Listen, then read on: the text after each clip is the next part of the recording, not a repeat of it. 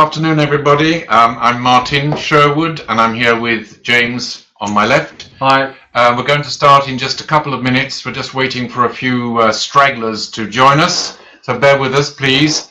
We'll start in a minute to a minute and a half, something like that.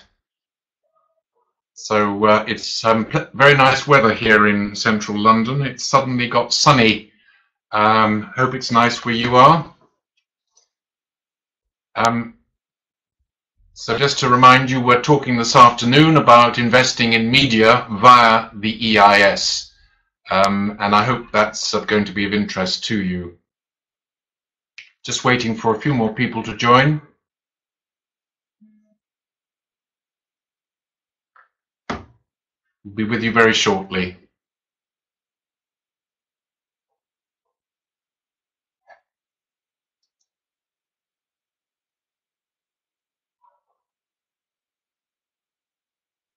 Okay, let's make a start. Thank you very much for joining us, everybody. Welcome to our webinar on investing in media via the EIS. I'm Martin Sherwood. I'm accompanied this afternoon by James Swarbrick, who is from Hindsight, and he is quite an expert in investing in media. He's been doing it now for a substantial period of time. He'll tell you about his experience in a moment. So moving swiftly on, if we can, please.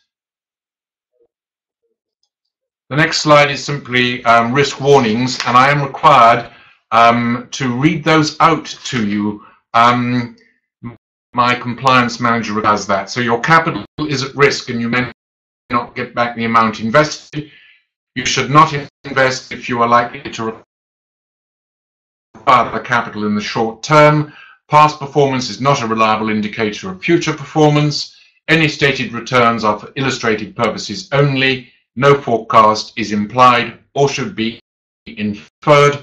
Tax legislation can pay companies maintaining their qualifying status. Thank you for your patience with that. Just to remind everybody, this is a CPD qualifying webinar. We're running for 30 minutes this afternoon. Stay with us for 30 minutes and you will get your CPD certificate. We're also going to be doing Q&A at the end. If you have questions during the course webinar, please send us a little email. My colleague will bring the questions in to us. So just by way of introduction, I'd just like to explain a little bit about enterprise for those of you who don't know us that well. We used to be at Smith & Williamson. We left 6-7 years ago and we set up Enterprise Investment Partners. That's myself and my business partner Christian. When we set up on our own, we realized that we were going to have a number of differentiating factors to make us stand out from the crowd, and those can be easily summed up. We believe in staying with the money through the process, so raising the money and exiting the money. We believe in as much transparency as possible, giving investors as much both before they invest and after they've invested. The complete reverse, if you like, of a blind fund approach where investors have no idea where their money is going. We like to tell people where their money will be going. And thirdly and finally, we only want to engage with top quality asset managers, and Hindsight Media Services is one such. Now I'm going to hand over to James. He's briefly going to introduce Hindsight. Martin, good afternoon. Hindsight was founded in 2009. Most of the principles of the business come from the film industry itself. My background was finance initially, but I've been working in the finance of the media sector for over 15 years now. We have offices in the UK and Los Angeles. We're a small boutique team. There's 12 of us in total, and over the last 6 or 7 years, we've begun to turn our hand to enterprise investment scheme investments, but we've been managing money for private investors, private banks, and high net worths since 2004, but as Hindsight since 2009. Our key focus is picking out the best of the independent sector. So that's non-studio film and television and video game producers, and working with them very closely to make sure that our investment is returned with a healthy premium. Some of the companies that we work with include Scott Free, obviously Ridley Scott's company, Anonymous Content, who produced The Revenant with Leonardo DiCaprio, Spotlight, True Detective series, and we also work with Playground, who did Wolf Hall, The Dresser, and we're talking to them about a couple of other big BBC period dramas for the forthcoming year. Finally, we have a tie-up with Imaginarium Studios, who have a license from Fox, the big studio Fox, to produce video game content based on the IP of Fox.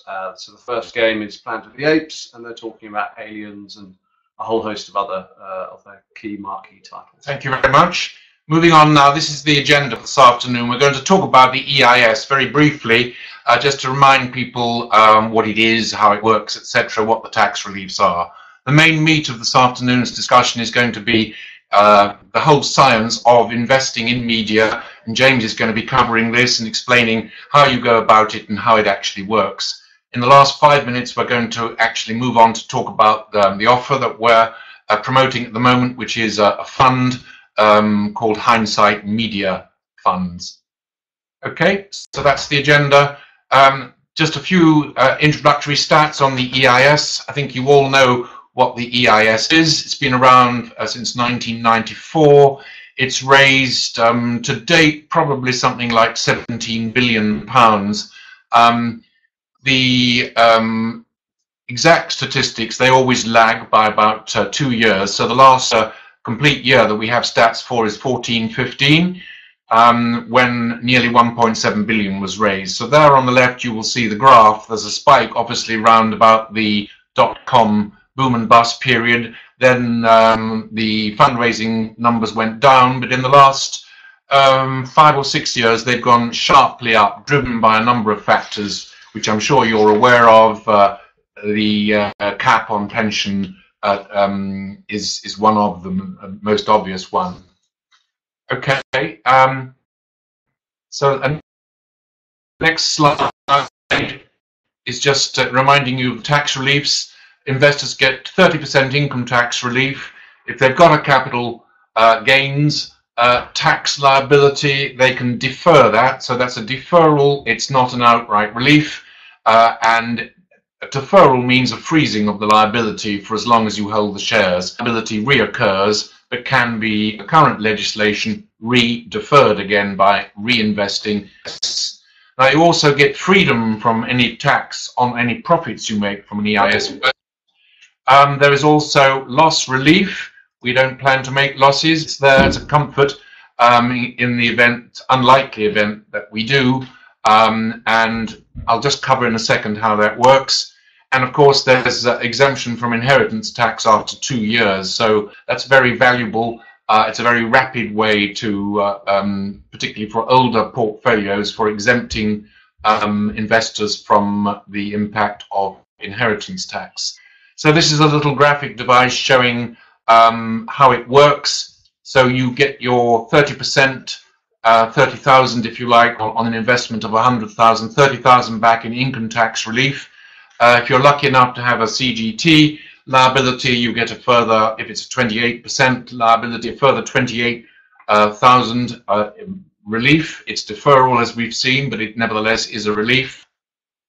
So the actual net cost of your investment is 42% or 42,000.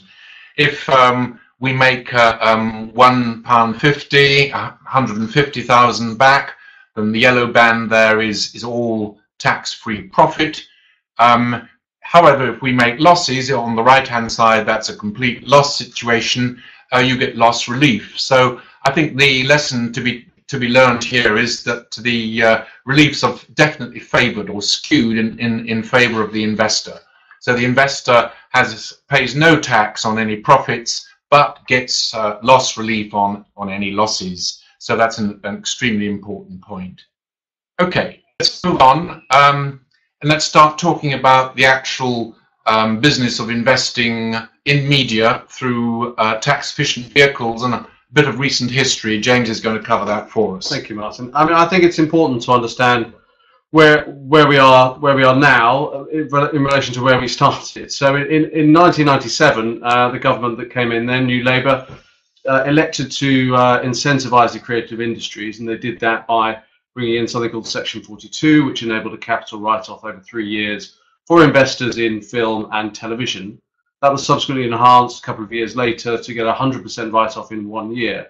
Now, those partnerships were extremely popular in the late 90s and up to the mid 2000s, but they were somewhat abused, and lots of gearing was added to them to increase the tax relief, such that it was quite often way in excess of your initial cash contribution.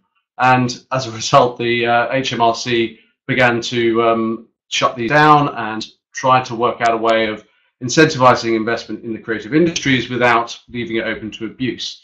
And that brought into force the regime we have now, which was brought in 2007, and that is entirely claimable by the producer and nobody else. So if you're a film producer or a television producer or a video game producer and you want to make your project in the UK, the government in 2007 for film said that if you spend every £100 that you spend in the UK, provided the film qualifies, you get a 20% rebate once you've submitted your accounts to the Inland Revenue at the end of production. So that way, the money is going directly to the production. It's a very successful system. It was supplemented by high-end television drama was included within the regime in 2013, and video games were included the following year, 2014. So it's well established, and it's very successful in a large number of UK, US, and European films come to these shores in part for that relief. I think it's really important to stress that investing through the EIS is totally different from investing in film through film partnerships. So film partnerships relied on accounting principles, basically,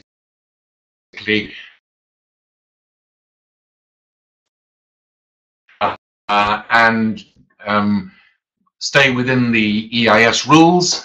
You are guaranteed to get your relief, and it will not be withdrawn. So and it can be legally challenged if there is some problem.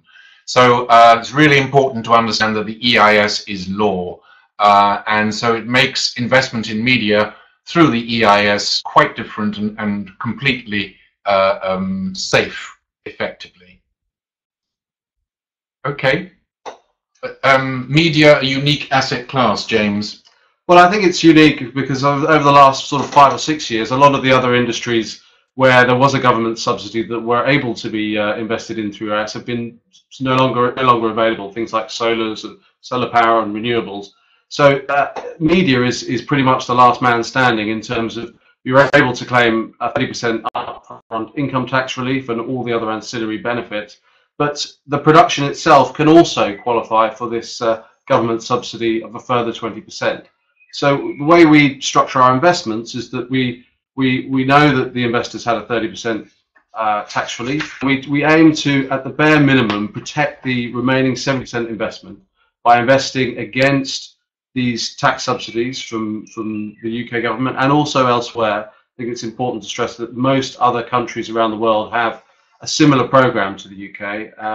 In some areas, such as Canada and the US, it is often much higher. Up to 40% of the budget comes back from either the state or the sovereign government. And by investing against these sort of contracts, we were able to protect the downside. And in addition, most independent media projects are to an extent pre-sold. So they will have an independent sales agent whose job it is to take the idea at the conceptual stage to distributors or TV broadcasters or publishers, in the case of television and video games, before it's made, and they offer the chance for them to pre-buy the film or the TV show or the video game. And in so doing, you're able to build up more collateral against which to invest. So we ensure that 70% of the investment is covered by the government subsidy or a distributor's contract, so that our risk is not performance based; it's credit based. It's on the ability of that distributor to pay when the film or TV show is delivered to them, at the end of the process, and that is a fully insured event. And in over 500 contracts, in our experience, we've only ever had one issue with a distributor that couldn't pay. And where they couldn't pay, we simply took back the rights to that territory, which was Germany, and we sold it to a different buyer for 25% more than the original contract. So we think this is a very smart way of ensuring that the downside is protected, but there's also quite a lot of room for upside as well. James, just explain more detail the cash flowing. So £5 million goes into a company. Yeah. Can you just explain what happens to that 5 million during the 3 years? Yes. So we will use that 5 million, and 70% of it we'll probably split it across 2 or 3 projects, and that money will go. 70% of the money will go into will be recouped against tax credits and pre-sale contracts, with the 30% remaining going in a risk position against all those territories that have not been pre-sold. So, for example, you might have a film where they've pre-sold Germany, France, and the UK, and that's what we will advance thus the 70% against, plus the tax credit. And the remaining amount will be recouped from sales to the US, to Japan, to the rest of the world. There's something like 55 major territories which film and television can be sold to. So you're effectively advancing the money to a producer who's then going off to make the production and then finishing the production and coming back and paying you back more than what you gave to the producer. Yes, we for the tax credit and the pre-sale, we tend to lend 90% of the value Yep. of the tax credit, such that we make a 10% return when the tax credit comes in. And it's very similar on the distribution agreements. So it could be a distribution agreement to Disney in the UK, and the contract could be £1 million, and we will advance 900,000, and when the contract pays back, we'll take £1 million. So just to be clear, 70% it's downside protected. There's 30% risk money, but that of course is covered by your income tax relief. So effectively, it's totally downside protected. The downside is protected. The only question is how much money will you get back from sales outside of the pre-sale, so sales to other territories over and above the pre-sale itself. The pre-sale is typically a UK pre-sale or a US and a UK pre-sale. A successful production will sell all around the world, so vastly in excess of the level of those 2 pre-sales. Yes, and for the risk piece, you tend to get a set of estimates, so that the sales agent that has pre-sold some territories will then give you, a low and a high estimate as to what he thinks he can obtain for all those other territories around the world, and that helps inform the amount of risk you should advance against those estimates. Fantastic. Now, we're short of time. There's a slide here on media stats. I'm not going to dwell long on this, but simply to explain that the media industry is growing. There is steady growth. Games is actually, quite frighteningly, is the largest market of the 3 between film, TV, and games. Games is the largest market, but they're all growing, and I think film is growing faster than TV. James, is that right? Yes, I mean television is quite steady. Film does tend to spike a little bit from year to year, but the long-term trend. So these stats are available for you. They're in our documentation as well.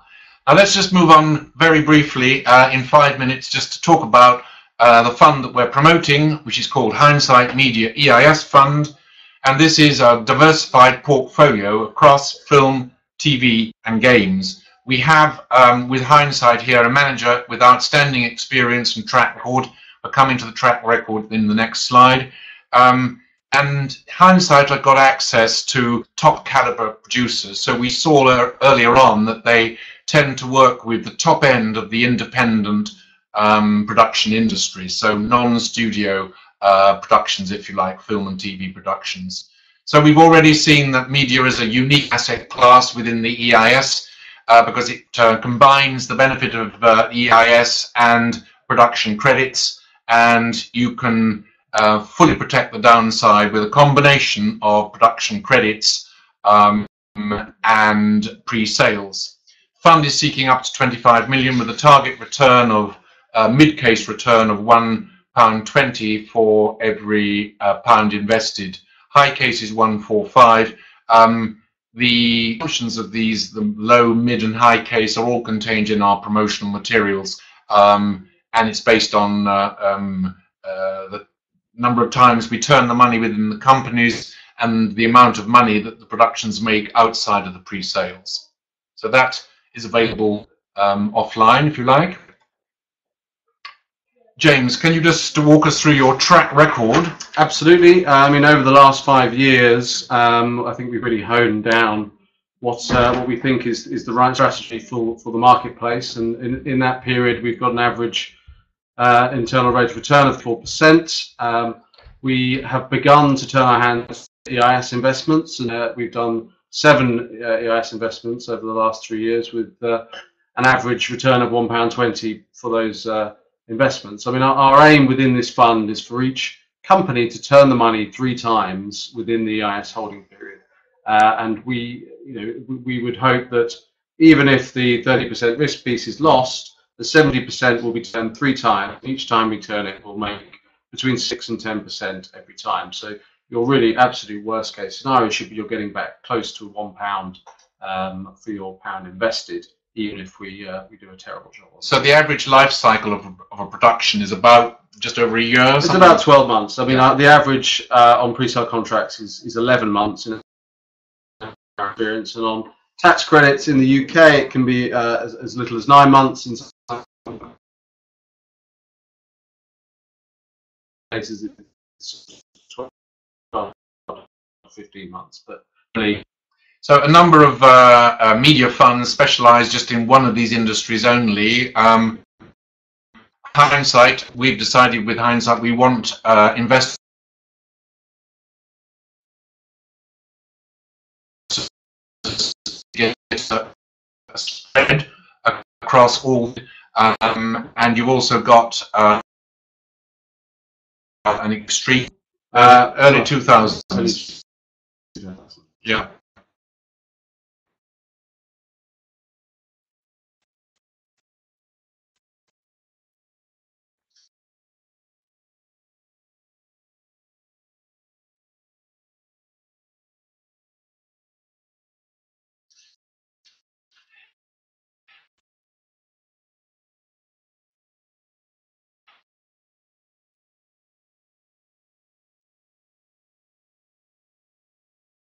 Any more?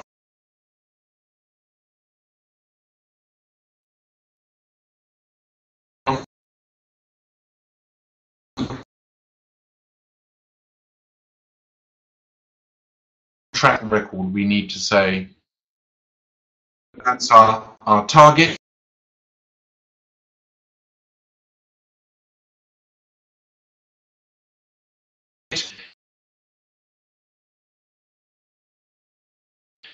We'll probably be issuing shares now, and there are a number of projects which are sitting, waiting, ready to go. Do you want to walk us through these? Yeah, I think the key ones is the War for the Planet of the Apes, which is a video game based on the third in the rebooted series of the film, The Planet of the Apes, which is a very big studio film, which we're doing the video game of. Christie adaptation called Crooked House, which stars Glenn Close. Part 3 of Hilary Mantel's Paul, when she, as I said, when she finally gets around to finishing the novel, which will be called The Mirror and the Light, which will be some time in 2018. So a very big pipeline of projects all within the investment.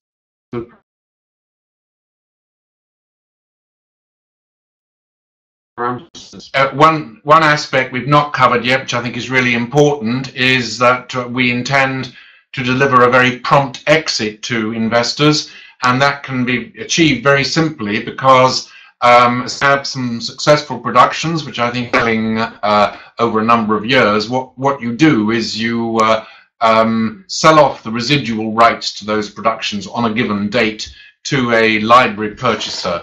And that enables you then to wind the companies up. So this fund is structured as an early exit structure. So we believe that we'll be exiting within 3 to 4 years. In fact, the fees that we're charging, they go down after 3 years to 50%, and then they fall off a cliff at the end of the fourth. Managers are highly incentivized to provide an exit between the expiry of 3 years and 4 years. So capital preservation scheme, early exit, very high quality manager with a really good track record. We think it's an extremely attractive offer and worthy of your consideration. Now, I would like to ask if you have any, and I hope you're sending your questions in. My colleague will give your questions to me in a moment. I will read them out and we'll try and answer them. Can I ask a question? Yes, you can ask a question. When you are deferring a gain, how long do you get to reinvest? So you invest in an EIS to defer the gain, and when that comes back and crystallizes, yes, how long do you have then to reinvest? And you have to do it within the same tax year if you want to avoid triggering a tax liability in that tax year. But you still have up to 3 more years, but most people will choose to reinvest in the same income tax year. That means they avoid paying any tax. So you can indefinitely, under current legislation, you can indefinitely redefer any remaining or historical capital gains tax liabilities. Now, are you sending your questions in, everybody? I'm sure you've got lots.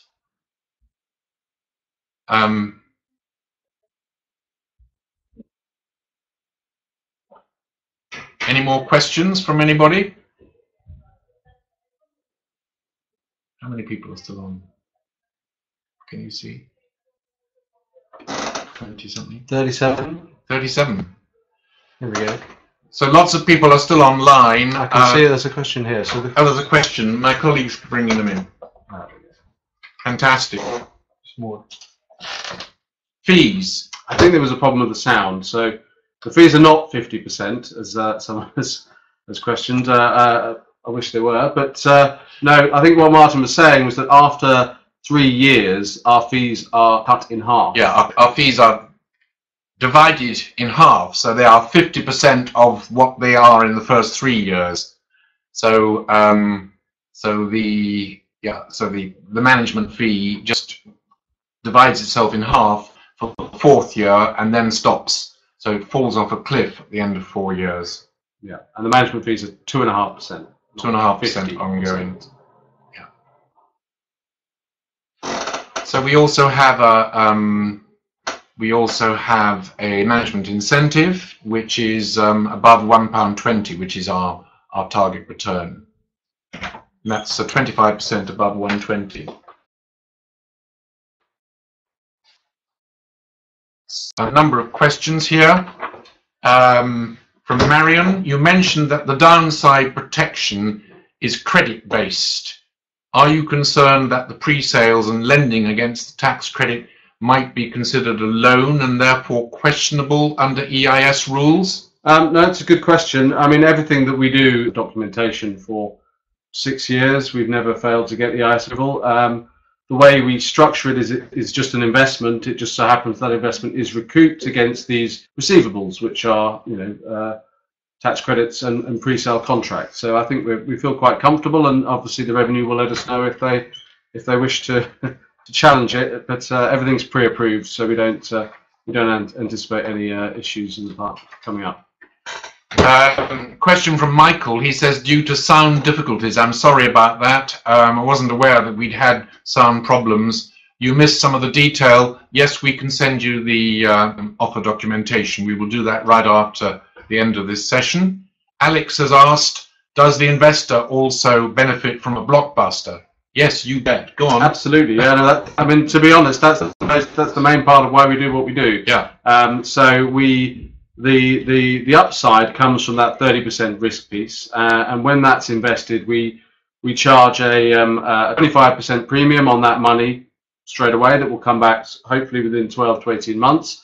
We also take what's called a net profit position, which means if the film is or the TV show or the video game is mega successful, we own a slice, probably something in the region of 20 to 25% of all revenues in perpetuity, once everybody who financed the project has been fully recouped. So something like King's Speech, that would be extremely valuable.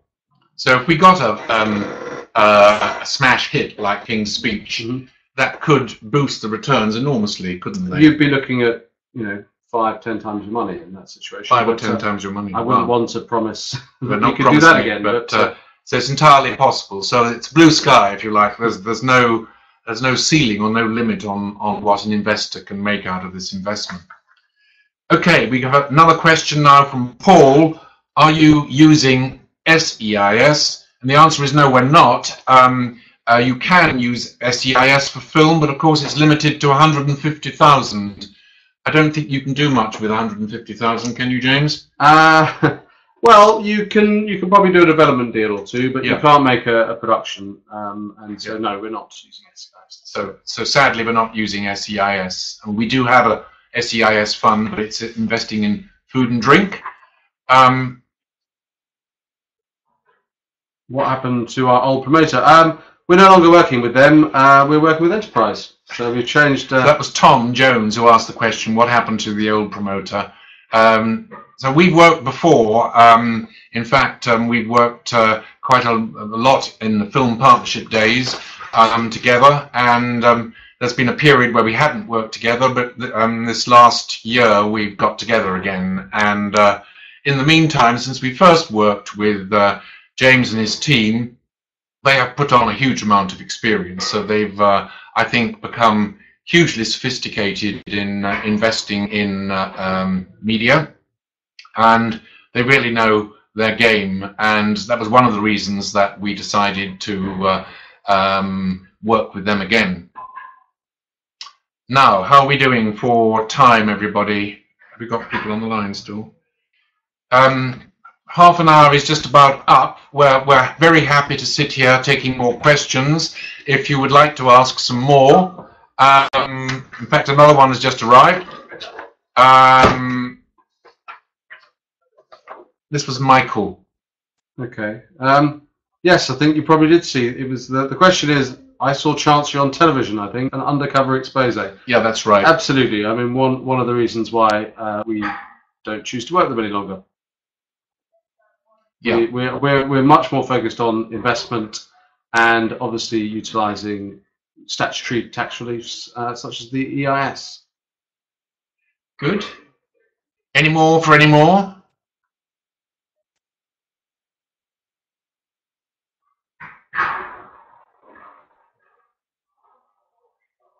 We're very happy to take more questions, so take your time if you would like to send more in.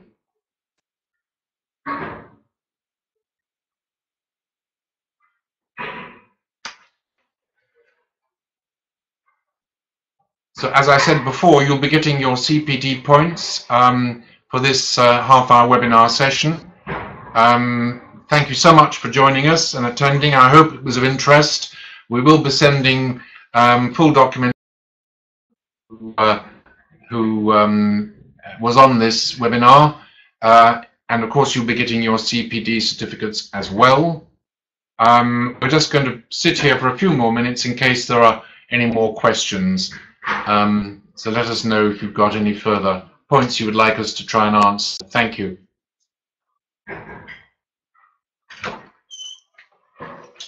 Another one.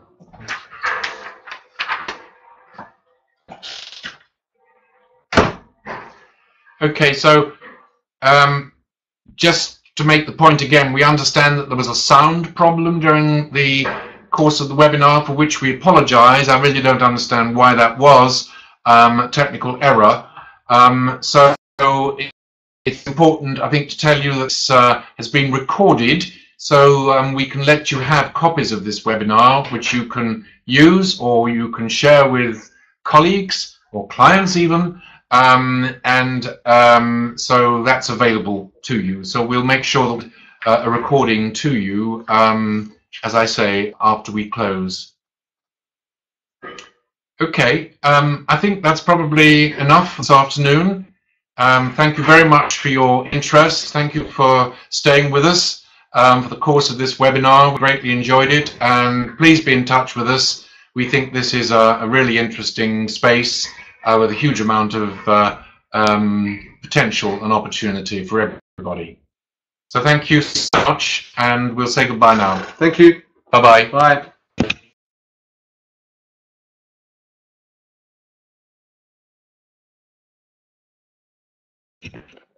Bye.